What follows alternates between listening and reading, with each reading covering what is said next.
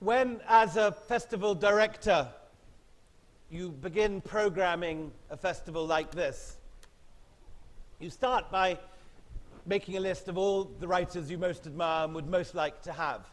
And then at some stage it becomes like a game of Pelmanism or Scrabble. You have to start putting them together, and you work out the patterns between the different people that you've invited. Very rarely do things come together as beautifully as these two paired books. Last year, quite separately, I sent off to Amazon for, no, I got a nice one actually from you, from Coolie Woman, but I sent off to Amazon for Inner Lives of Empire. These two books tell very similar stories about empire, about the exploitative and cruel economics of empire, but they do so from, in a sense, opposite ends of the telescopes. The Inner Life of Empires, Emma Rothschild's brilliant study of the Johnson family, this extraordinary globalized Scottish family who, like so many from my native land, erupted out of the most impoverished, provincial, rugged country in the 18th century. Suddenly these Scots were projected all over the world, and these Johnsons, who'd made very little impression in history before then, other than by rustling sheep and cattle of their neighbors, suddenly found themselves at the center of the Enlightenment, at the center of the American, French, Indian revolutions. This obscure clan gets suddenly at the very forefront of world history. And Emma has pieced together from archives all over the place the story of generations of this family linking different ends of empire. Very similar way that Linda Coley with her transmigratory Elizabeth Marsh pulls together the different worlds of empire that are usually written differently. You normally read one book about the empire in the Caribbean, another about what's going on in Britain, and a third about what's happening in India. But families and individuals often span these great geographical chasms. And Emma knits it all together and excavates not just the outer political life, but the inner workings of their minds and sentiments, as Adam Smith, in a very nice quote that Emma has at the beginning of her book. Gaiutra Bahadur tells the other end of the story of plantations and empire, the story of those exploited by that system, working in the plantations of the sort that the Johnsons owned.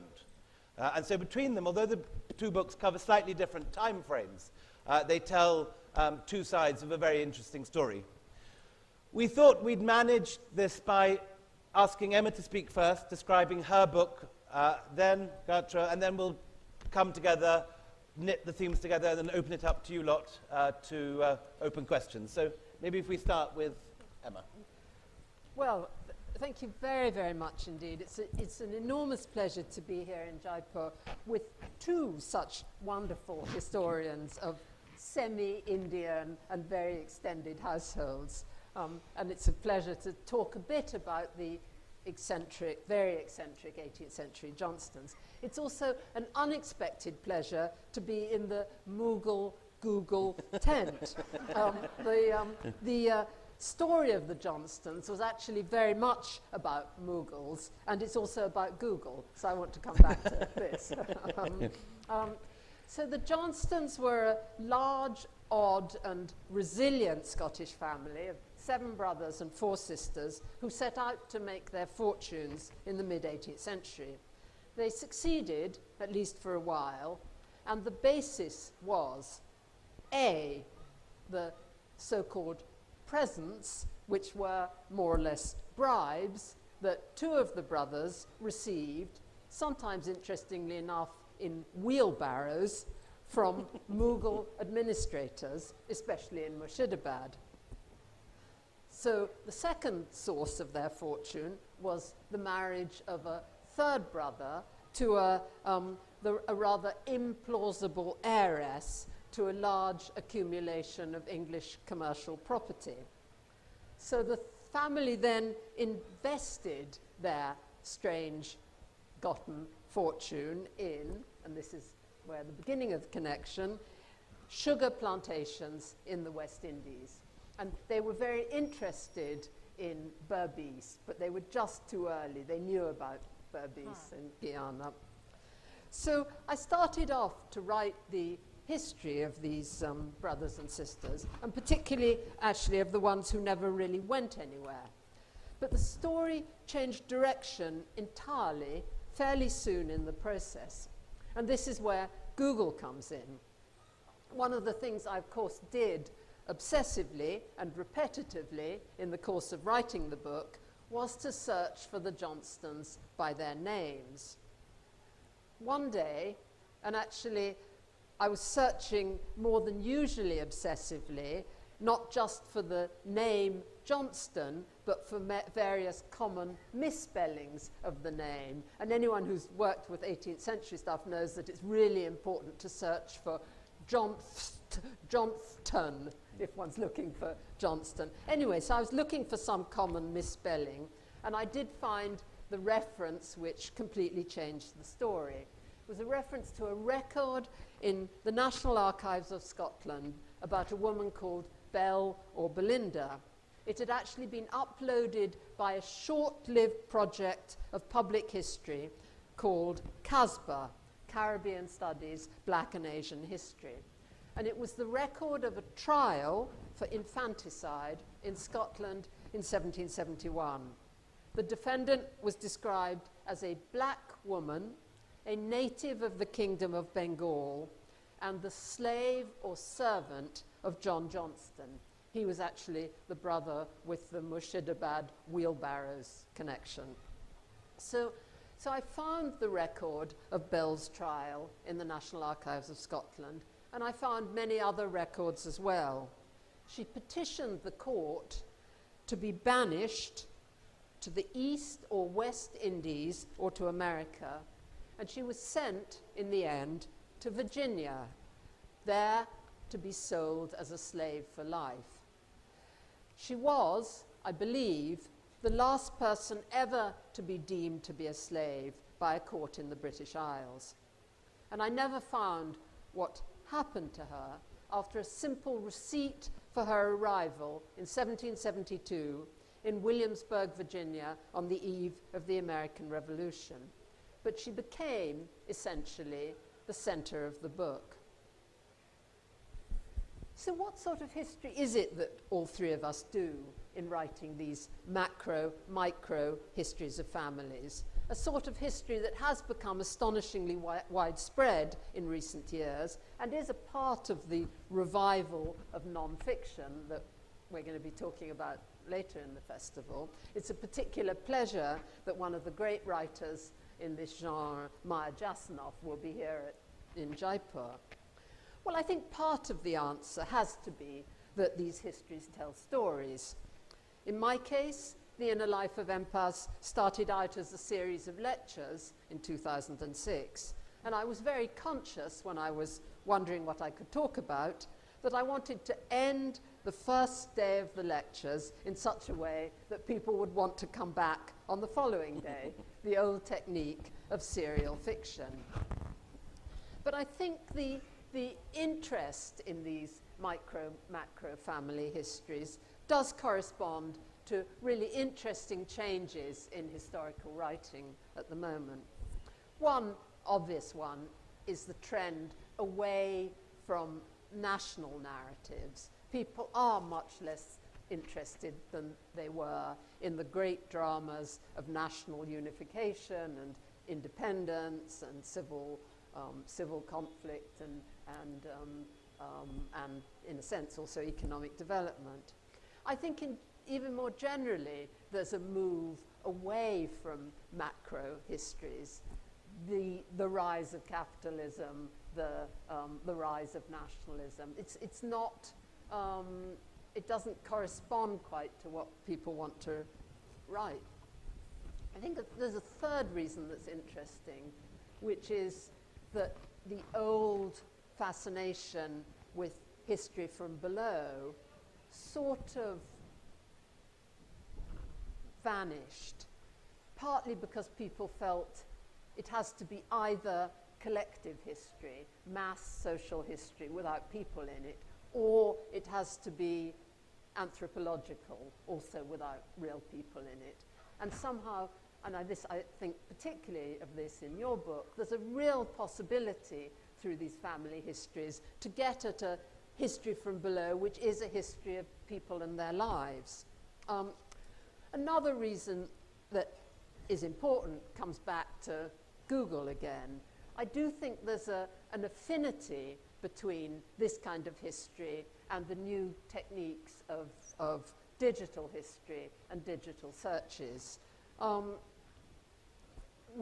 lot of the records that you and I use haven't themselves been digitized, but just the process of finding where the records are and looking for people by their name, the name as the red thread in the archive, although in your case the names aren't there, and in the case of Belle or Belinda, it isn't, it's a completely joke name, it isn't a real name. But still, there are new possibilities of sort of going from one place to another in the virtual world, which is propitious for this kind of history. In a way, the most important thing, perhaps, about the kind of history we're trying to do has to do with empathy, that it is a way of thinking oneself into the lives of people in the past, which is a very important part of thinking with history.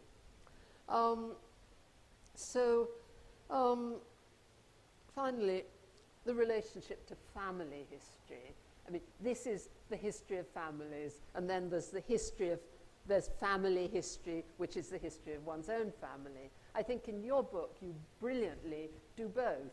It's the history of your family, and it's also a family history of much wider historical interest.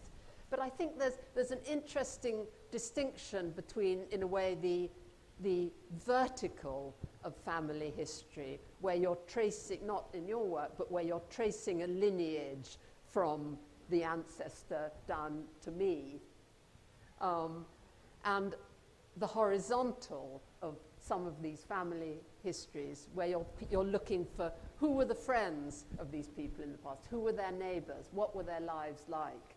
And there's a different vertical, I suppose, of historical time, which is not just how do you get to me and my roots. So this is connected, finally, really, to the interest in social networks. I think we all think with networks now, and it's very interesting to think of people in the past, even illiterate people in the past, like Belle or Belinda, like the people you write about, as themselves existing in social networks. I mean, I've tried to do some work with social network visualization in relation to the Inner Life of Empires. There's actually a website, innerlifeofempires.org, has masses of maps and social and network visualizations and Google Maps and continuations and new pieces of evidence that have shown up. And it's changing the way that people do history. History is becoming more incomplete with more silences, as we were discussing together. But just to conclude, I think the empathy part is really the essence of it. I mean, on the website, I have a picture of the bridge in Fife in Scotland, where I believe Belle or Belinda stood. It's an old stone bridge. You know, I stood there and thought about her, and one thinks about the past in a very different way. And just coming back to the Mughals, my friend Bhavani Raman suggested that when Belle or Belinda went deeper and deeper and deeper into the interior of the Johnstons' house to give birth on her own, she was actually recreating the old ritual of Khanazad, which would give additional rights to her child. Yes, palace born. So I think one can go deep, try to go deep inside historical people, and then it opens out to a much larger world. So I think this genre is not going to vanish immediately. The force of history is with it. Before we move on to Gaiutra, could you talk a little bit about slavery in India? So much of our idea of slavery is connected to the West Indies. What was the legal framework of slaves in India? There were slaves brought from Africa historically, from Ethiopia to the Deccan, all through the Middle Ages, and as late as the 18th century, you're getting or the early 19th century even, you're getting the Nawabs of Awadh importing black slaves, and even in Hyderabad, you have black eunuchs right up until 1949. What is the relation? What sort of slavery is going on in this country in the 18th and 19th centuries? Well, it's known as domestic slavery in contrast to chattel slavery. Actually, the classic African slave trading was going on behalf of the British East India Company in the 18th century. I mean, Clive was involved in slave trading journeys that went from the east coast of Africa to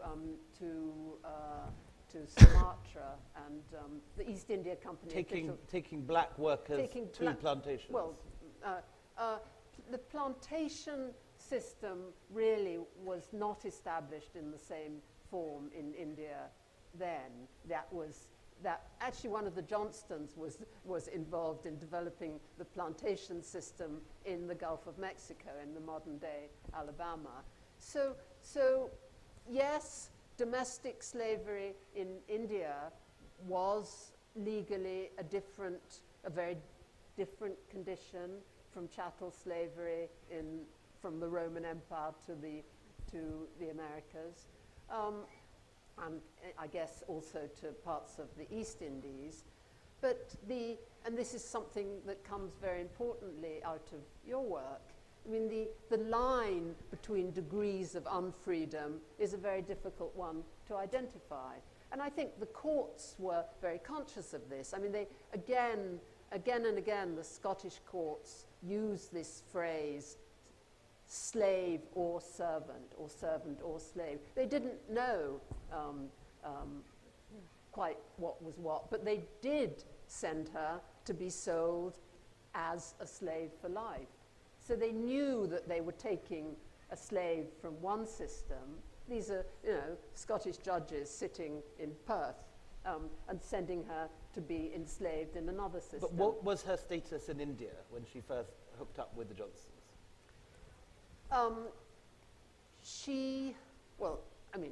How do I know? Yeah.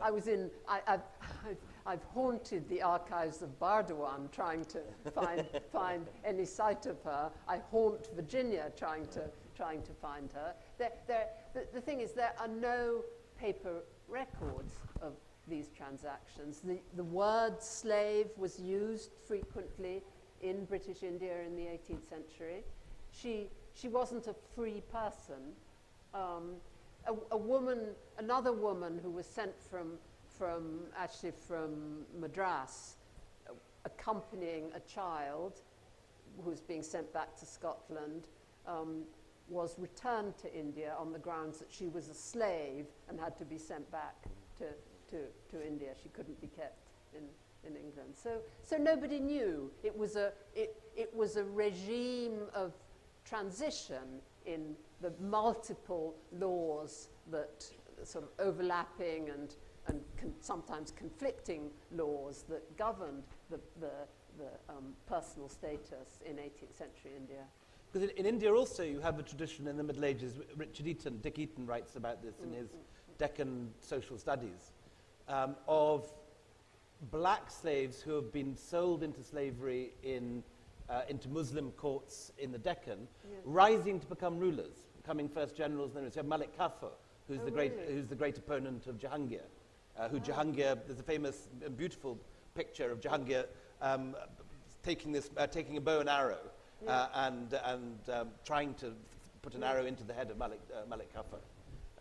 So, as in the Islamic world, slaves could rise up in India to great power and prestige within the within the military slavery system.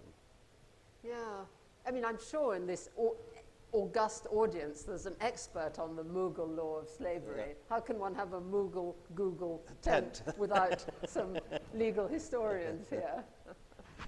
Gaiutra, let's move on to your story now. Take it away. Yeah, it's a great, great pleasure to be here, and I really enjoyed Emma's book and was so taken by the figure of Belle and Belinda, sort of this ghostly presence at the center of your book. There is a ghostly presence at the center of my book, my great-grandmother, and there are many reasons for gaps in the historical records. You know, flood or fires can destroy archives. Then there are the more subtle cataclysms, the structural kind that keep documents from ever existing in the first place, because of the way power wielded or withheld mutes certain people born into the wrong class, race, or gender. A historian in Trinidad, Kusha Harik Singh, talks about the need to free ourselves from the tyranny of the text in recovering subaltern histories. And he's right, the text is tyrannical. It was written by those in positions of power who obviously had a vested interest in telling the story from their own perspectives. And the perspectives of the indentured, for the most part, are missing because they were not literate. They didn't leave behind letters or diaries or other written traces of themselves. There are only two memoirs of indenture that exist, and both were written by men, not surprisingly. So the silence in the archives applies especially to women, a fact which made my task a challenge, of course, because my book traces the journey of my great-grandmother from Calcutta to the Caribbean to British Guyana in 1903. And when she left India, she was 4 months pregnant and traveling alone without a husband. So the mystery of her exit from India is sort of what drives my narrative. But this private family story, this private mystery broadens into a public history of a wider group, the 250,000 women who left India as indentured laborers or coolies. The vast majority of them were traveling alone, as she was. 250,000. 250,000, yes, women. Part of the larger migration of more than 1 million indentured laborers. And the traffic in coolies from India was actually a third the size of the British slave trade. It was a significant mass movement of people, but it's sort of a forgotten aftermath of the abolition of slavery. So I think of my book as an attempt to recover a lost history within a lost history, the story of Indian women within the story of Indian indenture. But despite the gaps in the archives, I was able to catch glimpses of them in their journey from India to the West Indies. And I'd like to share some of those glimpses with you today. I'm going to read 3 passages from the book, 3 short passages, each anchored by an image. If we have those queued up.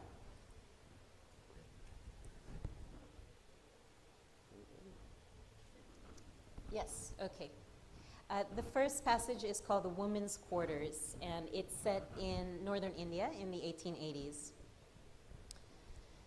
The very summer my great-grandmother crossed the Atlantic, a debate was raging over a law intended to keep married women from deserting their homes for the colonies. No woman could immigrate without her husband's permission. If she claimed to be single and officials thought she was lying, she could be detained as constables checked her story. This extra scrutiny of women resulted from the travels of 2 English civil servants in the remoter parts of northern India in the early 1880s. They were sent to investigate claims of all kinds of ill-doings in the recruitment of coolies for the West Indies, Fiji, and Mauritius. The reports they filed and the diaries they kept provide fleeting glimpses of the women targeted as potential immigrants. At times, it almost feels like these elusive figures are peeking through the pages from behind a curtain separating the women's quarters from the rest of the house of official history. That's exactly the way Major D.G. Pitcher encountered a handful of women at a depot for recruits.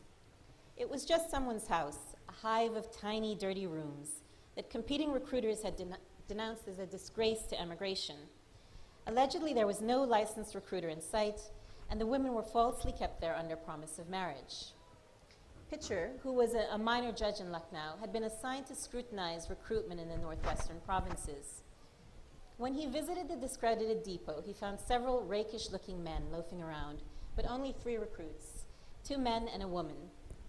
As soon as Pitcher left, recruiters from other depots pounced on him, claiming that the house was actually bursting with women who had been concealed from him. Pitcher returned immediately to check it out. "I took the people by surprise," he wrote, "and found about half a dozen more women who rushed into an inner room and were said to be purda. Of course, I could not on this insist on their coming out." Confronted with a tradition that had kept women from the prying eyes of outsiders for centuries, Pitcher had no choice. He had to interview them from outside a closed door. The women told him, through an interpreter, that they were not coolies bound for the sugar colonies. They were concubines, they said, in relationships with various men living in the house. Had the women disappeared behind closed doors because the specter of a white man with authority terrified them? Were they really in purda? Or did they have something to hide? They might have concealed their true identities using false names and invented pasts to sign up for indenture. Or they might have been recruiting for the colonies. Officially, women weren't allowed to recruit, but many of them did so regardless. Delegated by male recruiters, they convinced other women to board ships bound for British plantations abroad. Mainpuri, the district where Pitcher encountered the women hiding behind the door, had a reputation as a good place to find women for the colonies. The number of its recruits was so high that Pitcher wondered aloud in his diary if it had, quote, anything to do with the existence of canals and the as frequently asserted impotence of men in canal districts. Women seem to outnumber men drastically in the streets. Okay. So the second passage is set at the depot in Calcutta from which indentured immigrants waited for their ships to a new world. And it's where my great-grandmother waited for her ship. I tried to imagine my great-grandmother in this setting, preparing to board the Clyde in 1903. How did she ever get to this point of departure, surrounded by so many fragmented families and outcasts, bearing secrets and unstated loss? Did she look back over her shoulder as she boarded the ship? Was there regret in her glance? I don't know, because she didn't say. But I do know the story of one woman who had no regrets when she left Garden Reach in 1916. Maharani could not remember her parents' names by the time she told her story in a voice frail with age. She was a child when they died. They weren't there for her wedding to a much older man, whose name she couldn't remember either. Maharani was 5 when she got married, and she was still just a child, only 12 when widowed. Soon after, her brother-in-law took her to a magistrate's office where, too young to know any better, she ceded the rights to her inheritance from her husband. For 8 years after his death, she cooked and cleaned for her in-laws, bearing their beatings for minor mishaps, much like the one that ultimately triggered her journey to Trinidad. She left, literally, over spilled milk. Maharani had just boiled milk for her in-laws when a cat crept up to lick the pot. She pelted the cat fell over, and the pot capsized. Anticipating another thrashing, and suddenly unwilling to accept one, she slipped out while her in-laws were eating. In 1987, Maharani explained why she fled. I said, I'm going to beat me because they're getting too much licks. I said, them go beat me. I run, and I tell nobody I'm leaving. On the road, later that night, she met a man with 1 foot at a well. When he heard her predict, if you don't complete this task, you don't earn your day's shilling. And I mean, many indentured immigrants therefore became indebted to the plantation and had to re-indenture. As a sort of bonded labor. As bonded labor. Yeah. So I mean, the interesting thing about indenture, you talked about exploitation, and there is a great deal of exploitation. But indenture sort of exists somewhere in this middle ground between slavery and freedom, especially for the women. There were sort of fragile openings for empowerment because they were in short supply on the plantations. So, I mean, that's why it's such a fertile and interesting subject to me, is because it's not clearly one thing or the other, but exists in this sort of fraught middle ground. Absolutely fascinating. Did your Johnsons, you write at the beginning that 6 of your Johnsons were slave owners and 2 were abolitionists. Yeah. Do you get a debate within the family very, very clearly on the morality of all this? I think there must have been. It's it's one of the silences. I think the only evidence of it is that the two of the brothers who were clearly on opposite sides stopped talking to each other or corresponding, but that's all I know about. I mean, one thinks, what was it like on Christmas Day with the Johnstons when they were, but it's interesting, just on indenture, I found the ship that Belle or Belinda was sent to America on, and there were a number of indentured white Scots people on it. And there were also people who'd been sent, who'd been convicted of minor crimes and were sent exactly in that way for 5 years. But she was unlike all her shipmates in that she was actually going to be sold as a slave. This is a very important point, because in the Highlands you get, we think of it so much as being something associated with poor Indians or enslaved blacks. But in the Highlands, you're getting Highland chieftains selling their clansmen to plantation owners, and whole colonies of Scots, Highlanders, are shipping off to Canada and to as indentured labourers, particularly after the Highland clearances in the 1880s, 1890s. Yes, and I mean, I looked at the ads for runaway slaves in the Virginia newspapers, and there are quite a few identified as being East Indian. Others, of course, are Scots. But I think it's important to say too that there was a huge flow of Chinese indentured labour under terrible circumstances, mostly to the western part of North America, but right across the continent. Do you get any sense of the choice people make to stay on? Those who end up in Fiji or the Caribbean or Guyana, are they unable to get home because they haven't saved up the money or the promise is broken, or are they making a choice for a new life that they hope is going to be better? What's going on in their heads? Yeah, only about a third of the immigrants returned to India, and many of those who did return had a really bad time of it because of sort of this idea of the Kalapani. Once you've crossed the dark waters, you have lost caste. So those that returned found in many cases that they were not accepted back into their villages. So those guys we see in Calcutta harbour saying don't go, have got a horrible time ahead of them back in their village. They do indeed, yeah. And many of them end up in along the riverside in Calcutta, in slums, basically waiting for ships to take them back to. But in terms of those who decided to stay, these are the ones who I think were really rather quite sensible, like my great-grandmother, realizing that she had made a life for herself in British Guyana and acquired things such as, a husband not of her caste, Guyana-born children, that would make that return really quite hard, if not impossible. This is familiar to me largely through Amitav Ghosh, through Sea of Poppies and so on. Is it very accurate? Is his picture one that you recognize from your research? Yeah, I mean, it definitely is his picture of life on the boats and the interaction between different groups of immigrants and the way that the boats were partitioned. For instance, in the front, there were single men. Single men were supposed to stay. In the middle, married couples, and at the back, single women. So all of that is real. I mean, his research is quite phenomenal. There's another wonderful book called Crossing the Bay of Bengal. It just come out, Yes, wonderful book by Sunil Amrith about movements within Indian Ocean waters. Yeah. How much of this is, there's another wonderful book called Sugar and Power from 20 odd years ago, which makes the thesis that all of this is because of the taste of sweetness. I've just come out of the tent where Hugh Fearnley-Whittingstall was talking about trying to stop British people eating too many sweeties. And how far is this entire thing, 3 million slaves, 1 million indentured labourers, entirely driven by a need for sweetness and sort of tea and sugar? Well, sugar and tea, I mean, sorry. Well, in the French Empire, it was driven by a need for coffee, which, of course, is a very serious need. And the Chinese indentured labourers were building railroads and sort of clearing the land.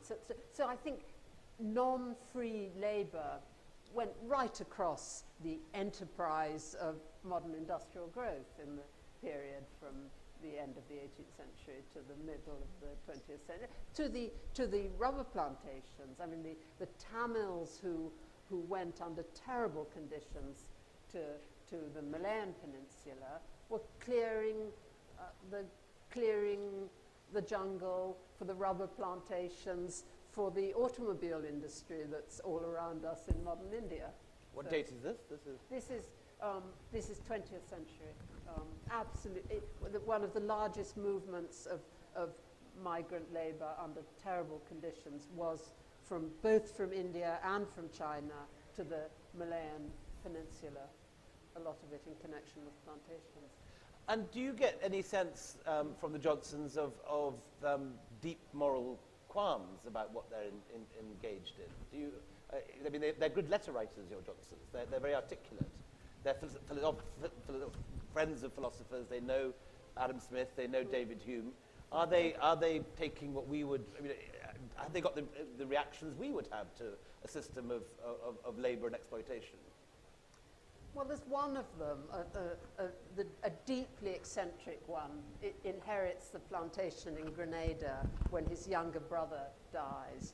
And he immediately sends shoes for all his slaves. And then he sends a plough and a ploughman from the west of Scotland. So he says he wants to make conditions of labour for the slaves better, and he wants to free them soon, and then he dies. But he was hugely mocked by the sort of theorists of slavery as the example of the totally clueless man from Dumfries who sent all these shoes. And this is delving right. The man he sent, the ploughman he sent, created a family in Grenada, lived there happily for 25 years. His sister changed the name of her daughter to his name. So his niece back in Scotland had a male name, and lo and behold, she did inherit a fortune from Grenada. I'm very intrigued by this book. You have a brief appearance in your book of James Bailey Fraser, who turns up in my books. That's right. Yes. My wife's forebear, whose brother, William Fraser, commissions the Fraser album. And in terms of British imperialists in India, James Bailey Fraser is one of the most liberal and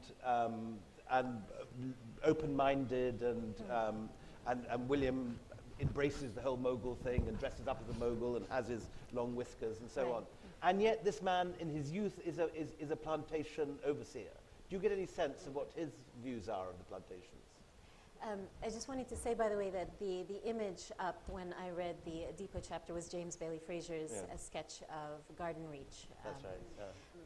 Yes, so I looked at the Fraser family letters, although it was dealing with a century before the time that's relevant for my book, and you really get a sense of James Bailey Fraser as this morose figure as the planter. Right. He doesn't enjoy it at all. And there's a very enigmatic reference to the good creature who made my life so comfortable, which sort of like set my imagination ablaze as to who that could have been.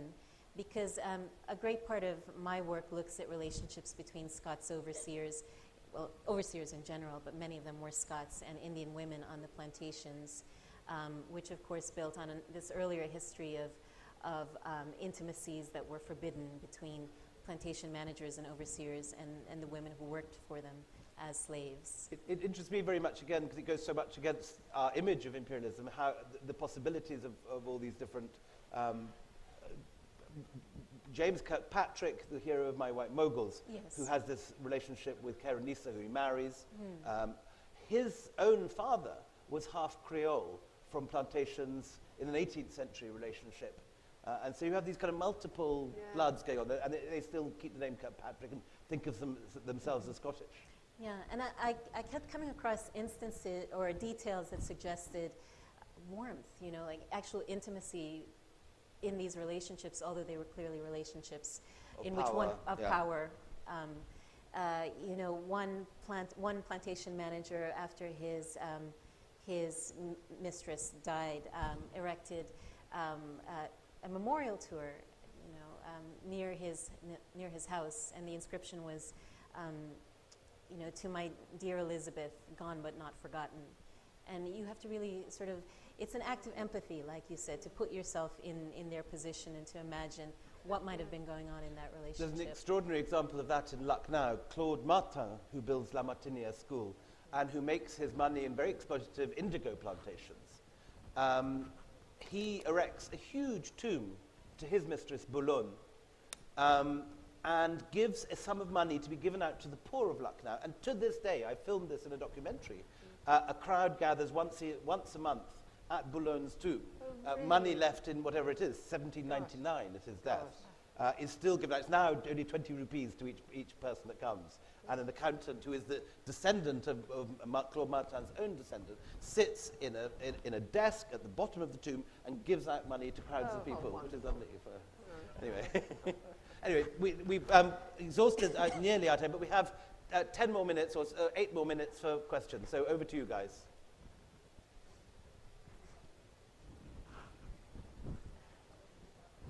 My question is to Mrs. Emma Rothschild.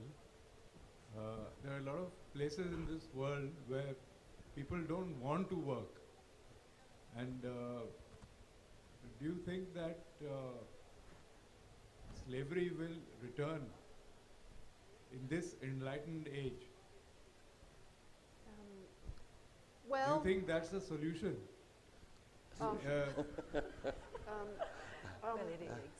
Actually, there's, it's a very serious question because there is slavery. There is something, there is a phenomenon that is very close to slavery in the modern world, in many parts of the modern world. And that there is a wonderful organization that's fighting existing slavery that exists in the world. I'm enough of an Enlightenment believer to think that anti-slavery is one of the most robust forces in our international civil society now. So I don't think it's going to come back. But I think vigilance on where it still exists is a really, really important cause. And I commend the Slavery Yearbook, which does document horrifying things. I mean, at Harvard, there was for many years, there was a course on the history of slavery from ancient times, and they always ended with a guest lecture from someone who had been a slave. Yeah. Goodness. I mean, there are people who have been enslaved in the world today.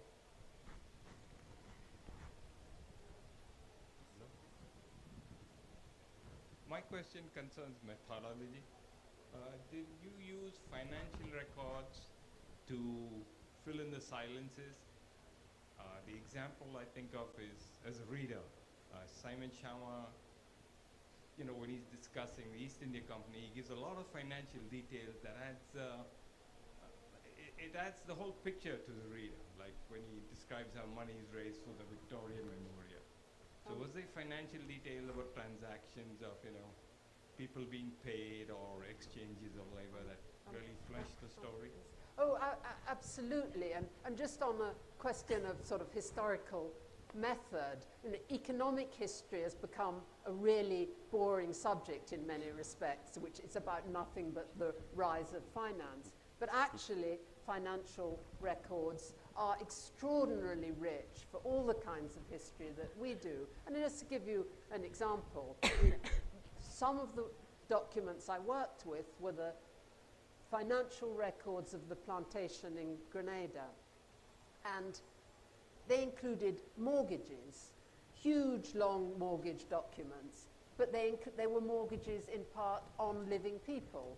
So in the British colonies, unlike in the French colonies, you could take out mortgages on living human beings because they were chattels. So there's a large financial evidential base about mortgages. What a boring thing, but these in this case, they're mortgages on people.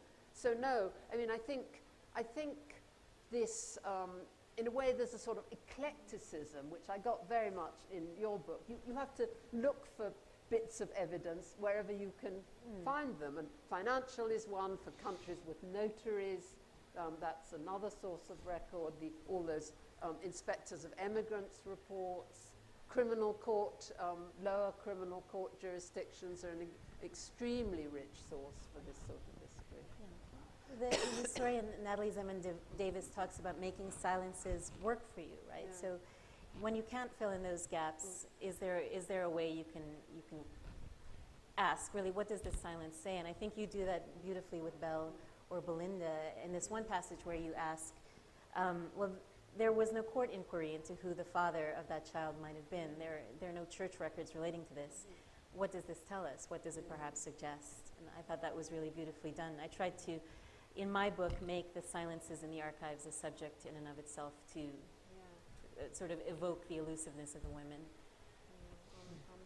But of course, one problem, one has to be endlessly sort of suspicious in this sort of, because the financial records in the case of the Johnstons often were falsified. Yeah. I believe that some Crooked Scots accountants. some birth records were falsified. You know, dates of birth were actually, you know, little changes in the record. One last question we have time for, sir.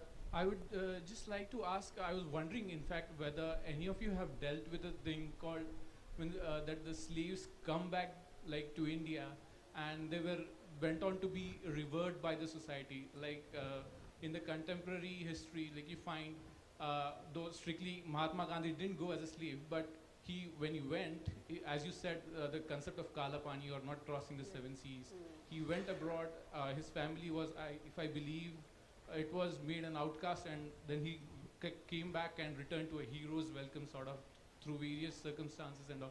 Is there some relevant kind of dealing you deal with in your books, Gandhi? Gandhi did have to undergo purification rites when he returned for those same reasons, right? Not really. I mean, I encountered people who came back and became involved in the nationalist cause. There's a man named Totaram Sanadia who was indentured in Fiji, and then when he returned to India, became part of Gandhi's circle and wrote a pamphlet about indenture that was used by the nationalists. And actually, the fight against indenture was really the first victory by the nationalists in India. I think we've run out of time. It's lunchtime now, but please give a big round of applause for Emma Rothschild, Gaiutra Bahadur. Thank you. Lovely, great. Once again, Emma Rothschild, thank you very much. Gaiutra Bahadur, thank you.